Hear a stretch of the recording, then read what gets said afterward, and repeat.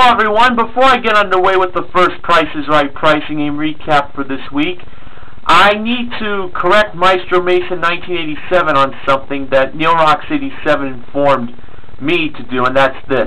The last time a Chevrolet Corvette was featured in Golden Road was back on the 4th of July of last year. And because I went with that as Maestro Mason 1987's acknowledgement fact and forgot about that Corvette being featured on the 4th of July last year,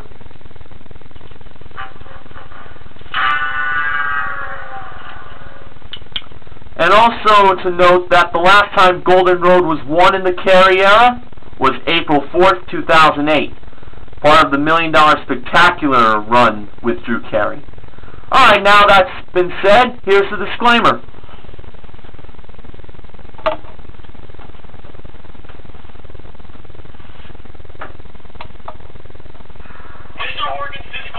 The opinions expressed toward contestants on The Price is Right in their decision-making and pricing that can be categorized as either stupid or misleading by the audience, plus showing favoritism specifically toward attractive females, is portrayed as an heel characteristic for entertainment purposes only.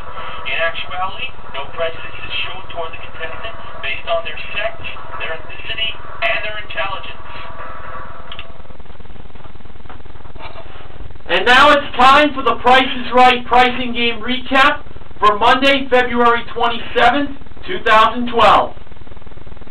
Today's pricing games played were the following to start the week: Switch, Flip-Flop, Pathfinder, Danger Price, Stack the Deck, and Bonkers. The first contestant was Sean, spelled S-H-A-U-N. He played Switch for an Ariel Bath Ariel jacuzzi whirlpool bathtub with see-through panel, LCD touchscreen control panel, 6 different massage modes, and an AM/FM radio modeled by Marvelous Manuela, and an Avanti Fitness Cardio Gym 3500 home gym that features superior quality and stylish finish, a great space-saving design, and it also featured a recumbent bike and height adjustment pulley system modeled by Ravishing Rachel. Sean chose to keep the prices the way they were and not switch them, so the bathtub was kept at $3,499 and the home gym was kept at $2,869. Well, when Manuel and Rachel revealed the prices, it turned out that Sean should have switched them. I had a feeling he should have done that. The bathtub was $2,869 and the home gym was $3,499.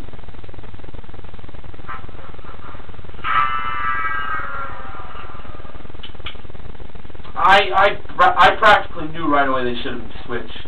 Well, maybe not right away, but I had a feeling they should have.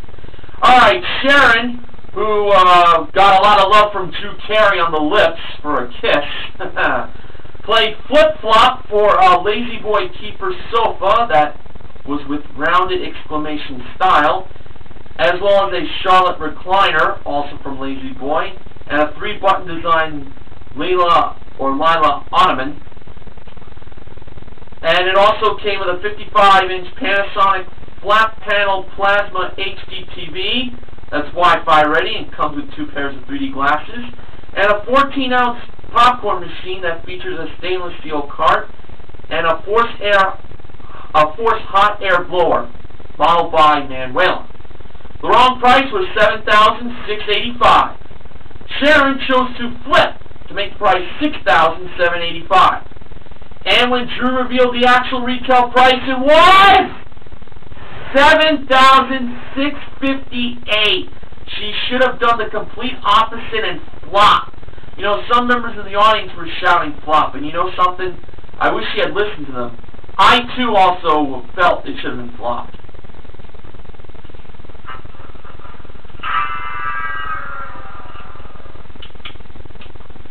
Robert played Pathfinder for a Fiat 500 Pop modeled by Gorgeous Gwendolyn.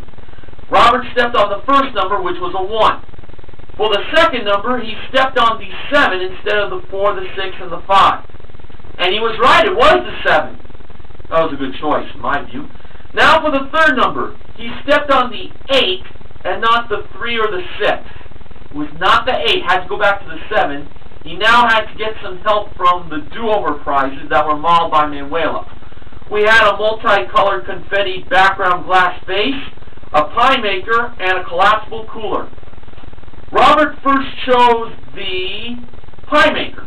He believed it was $70 and not $100.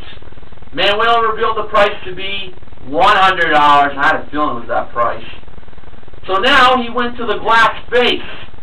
He believed it was $79 and not $50. Manuela revealed the price to be $50. He got that wrong too, and I also felt that was $50. So now it all came down to the collapsible cooler. After Drew threw it over to Robert to have him take a good look at it, which I think was probably a good thing to do, Robert believed it was $25 and not $40 for that collapsible cooler. And Manuela revealed the price to be $25. He was still alive. Now he stepped on the 3 and not the 6. And it was the 3, the third number. So now the last two numbers he had to be perfect on. For the fourth number, he stepped on the 4 instead of the 8 or the 2. No, it was not 4, and the game was over. The actual retail price was $17,326, a very familiar price for a Fiat 500 top.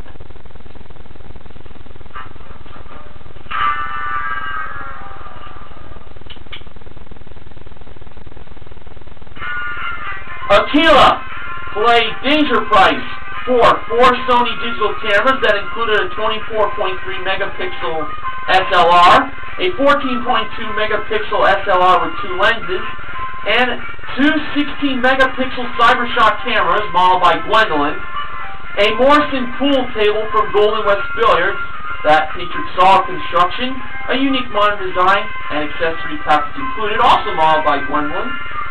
We had a 30-inch electric range from Bosch that had a clean contemporary look and featured quick response elements, intuitive glass-covered oven controls, and integrated warming drawers, modeled by Rachel, and a Dayhan M.V.P.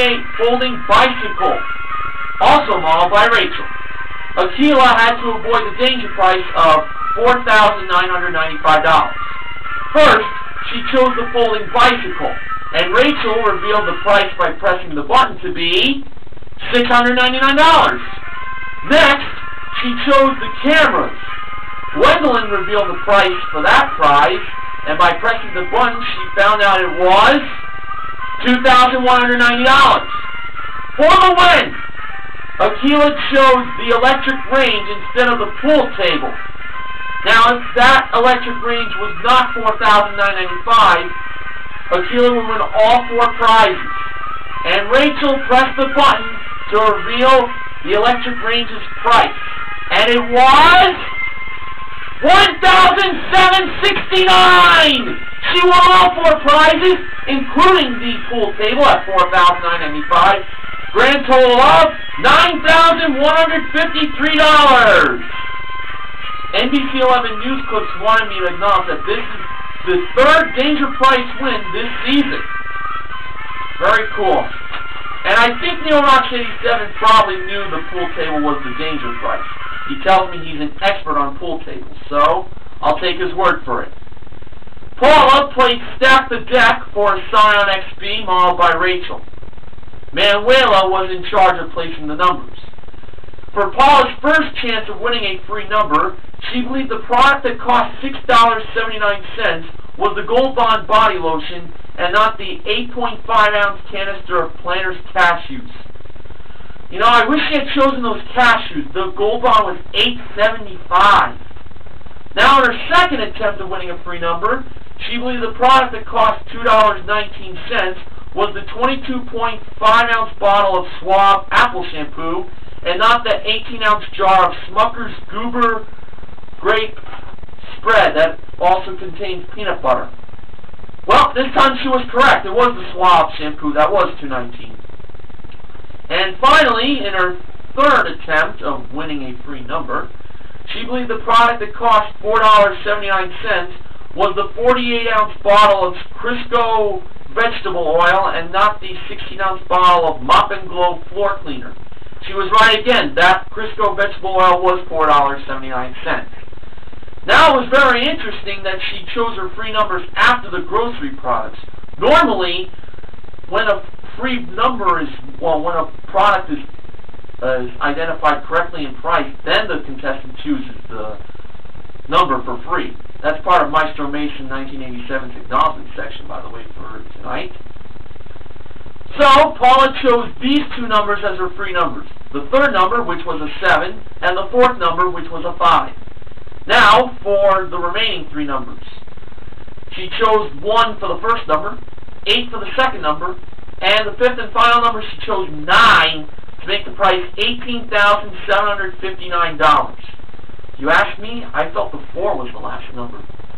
And when Drew revealed the actual retail price of the Scion XP, it was $18,753!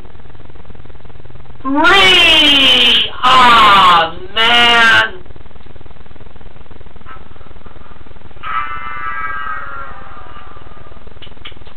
I still thought it was 4. Man.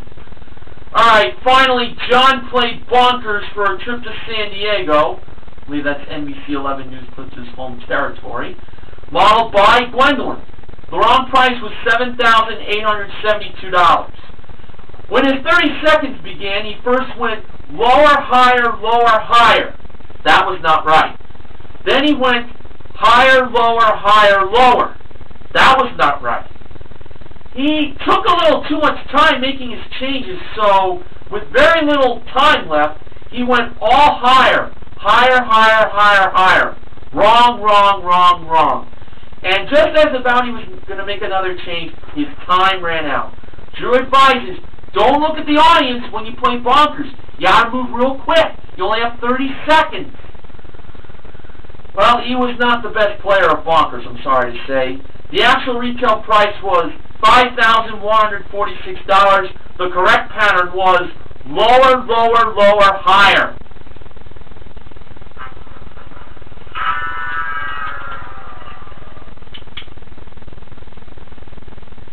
So today we only have one pricing game to start off the week, and that was Danger Price. So I name Akila the MVP of The Price is Right. But I am giving contestant recognition to Paula for her showcase win that involved a trip to San Francisco for a 1-hour aircraft trip to see the sights of the city by the bay. Tandem skydiving in Florida, pretty cool. And she also won a Bayliner 160 Bowrider 16-foot 2-inch speedboat. That included a 60-horsepower Mercury off-board engine, safety package, and seating for up to 5 people, trailer included. This week, the Price is Right Pricing Game Recap is sponsored by Smucker's Sweet Orange Marmalade. With a name like Smucker's, it has to be good.